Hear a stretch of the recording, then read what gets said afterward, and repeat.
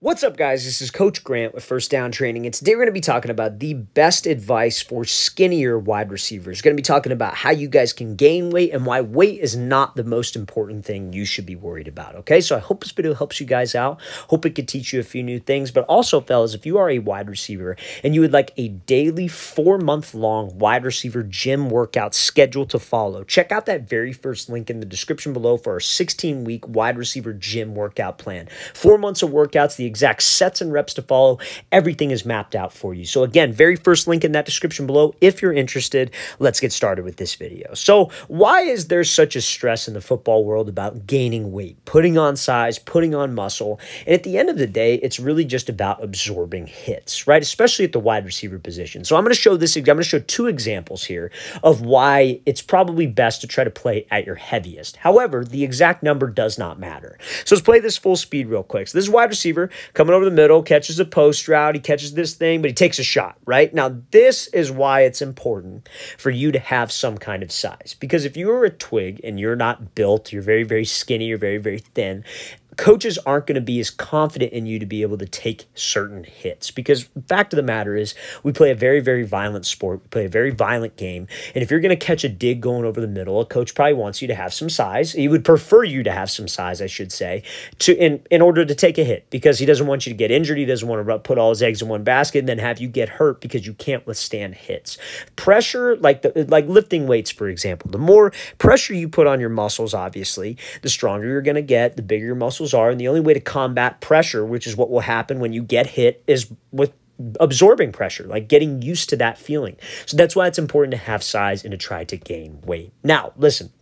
At the end of the day, if you can't play, if you suck, but you have the perfect size, perfect build, you're fast, you're still not going to play. You have to have the skills. And I'm going to tell you this right now, a college coach will take somebody with skills who can actually play football over somebody who maybe isn't the biggest guy in the world, right? Or who is the biggest guy in the world and who has the perfect frame. So let's look at Travis Hunter here, right? Now, and I'm going to tell you some things about college football too in a second here when it comes to gaining weight. But let's look at this play. This is why you need to gain weight. Because, like, you know, there are going to be certain situations where DBs are going to be stronger than you. You might be light, and they're going to force you all the way to the sideline, not giving your quarterback a very friendly throw, not giving him a lot of space because this guy's going to be physical and is going to have some size on us if we don't put on size as well. Now, again, you see Travis Hunter fights for the ball. He's able to restack. Ball was incomplete, obviously.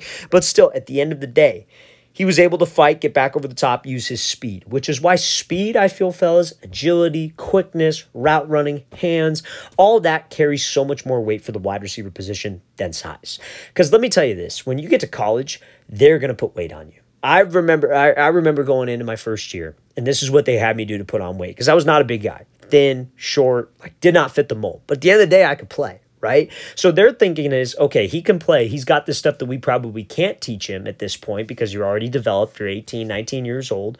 But what we can do is we can't put size on him. So they're going to put you on a meal plan. I remember the meal plan was like you would eat, you know, like let's say, for example, for breakfast, you're eating 4 eggs, potatoes, and like a serving of potatoes and then a banana. They would give you double that. So you would eat 8 eggs, 2 servings of potatoes, and 2 bananas. And it was hell. It was terrible.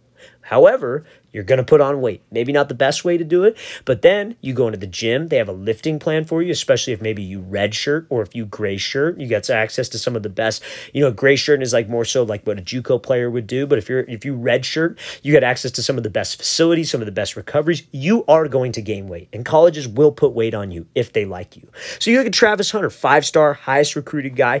Guarantee you when he got to Jackson State, Deion's first goal was to put weight on him. And I guarantee you they did it because they know that, like, okay, he needs to put weight to be able to absorb hits at the next level. A college coach does not come to your high school and ask, how much does he weigh? They're going to ask, how tall is he? How fast is he? Could I see his film? Could I see his transcripts? That's what they want to see, you guys. They're not caring about the specific weight.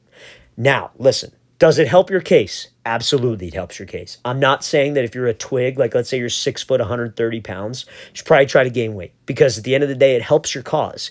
It won't hurt you, I don't think, if you could play at the end of the day, but it helps your cause and it will help you stay healthy, right? Now, do you want to be just like fat and slow? Obviously not. You want to be at the lowest body fat percentage you can, so you should be trying to gain weight in a healthy manner. But you look, guys, there are countless numbers of examples, like Travis Hunter, another great example to think about. Like we're going to show this Travis Hunter clip in a second, but Tank Dell, that guy's a twig. But again, drafted very, very high. I think it was the first round, right? Drafted in the first round, or maybe first or second. I'm not sure. Don't quote me on that. But again, he's playing in the NFL. Like he's going to play in the NFL this year. He's going to play on the Texans. He's freaking twig, right? So at the end of the day, that is not what matters at the receiver position. What I would suggest working on at the receiver position instead of stressing about, oh, I got to get to 165, I got to get to 170. How about we worry about my speed? How about we worry about my hands, my route running, how I can play the actual game? Because that is the stuff that cannot be replaced. You can always gain weight. You can always get bigger. So look at this example of Tank Dell. This showcase, he comes off the line. He's very twitchy with his routes. He gets up. He's able to stack. He's able to separate. He's able to finish the play. You look at this example of Travis Hunter here. He's running a dig route versus inside shade press, right? He attacks him inside, takes this outside release, uses a speed change, is able to just run around the guy. That is a complete football play there from a wide receiver. That is what coaches want to see. They want to see explosive playmakers. They do not want to see a guy. They do not ask what's his weight. And also, they do not put any weight on the number that you have. Like they do not care at all about the weight that you claim on your Twitter bio, on your huddle, because they know that everybody lies, just like how everybody lies about their height and their 40 time. So guys, do not put so much stress on your weight. Now, let's say you're that guy who needs to gain weight, like I said, because it helps. It definitely helps. It helps taking hits. Like, let's say you're a freshman, 120 pounds. You should probably try to get to 140, 150. Like, by the time you're a senior, hopefully the goal would be 170, 180, right? Like, and I know that sounds like big jumps for you, but at the end of the day, like, it only helps your case. But you have to stay athletic. You can't do dirty bulk, get super fat, and not be able to move. You have to be able to stay athletic. So that keeping a low body fat percentage is important when you're trying to gain weight. So that only helps your case and keeps you healthy. Because like we said, receivers, football players who play a violent game, we're taking a lot of hits. We should be able to withstand those hits by putting on muscle. Okay, so now how does one go about doing that? So in terms of gaining size, two things that I could tell you about is eating and lifting. These are two things that help me out the most. So let's start with eating. What kind of diet should you have, obviously, right? So at the end of the day, it's about calories and it's about protein. So you need to figure out how many calories you're burning on a day-to-day basis, and which is probably a lot considering you're an athlete and considering that you're a receiver, because pretty much you're running on every single play and you're lifting. Like right now, it's probably spring ball for a lot of you. So you're lifting, you're running, you're walking from class to class at school. All that's burning calories, right? And if you're doing any extra work on your own time, that is also burning calories. So I highly recommend you figure out how to get something that tracks your calories. There's probably a ton of things that you can find online. Track how many calories you burn in a day. Then track how many calories you eat. And that is going to tell you if you're going to gain weight, if you're going to lose weight, you're going to remain the same. Because if you're just staying at a calorie, just like let's say deficit, you're burning more than you're taking in, you're going to lose weight. Let's say you're consuming more calories than you're burning. You're going to gain weight or you're going to stay right where you're at, depending on how many calories you're taking in. So you need to figure out, how much do I need to eat? How can I plan that out in the meals that are required? Do I need to add a meal? Do I need to supplement in a protein shake? Whatever, find out high calorie foods. That's the type of diet you need to be eating. And again, it doesn't need to be junk food. You don't need to be eating pizza. You don't need to be eating McDonald's. You don't need to be eating that stuff. You could eat chicken, rice, sweet potato. All of those things can help you add on weight. And then number two, in the gym, you should be lifting to put on size.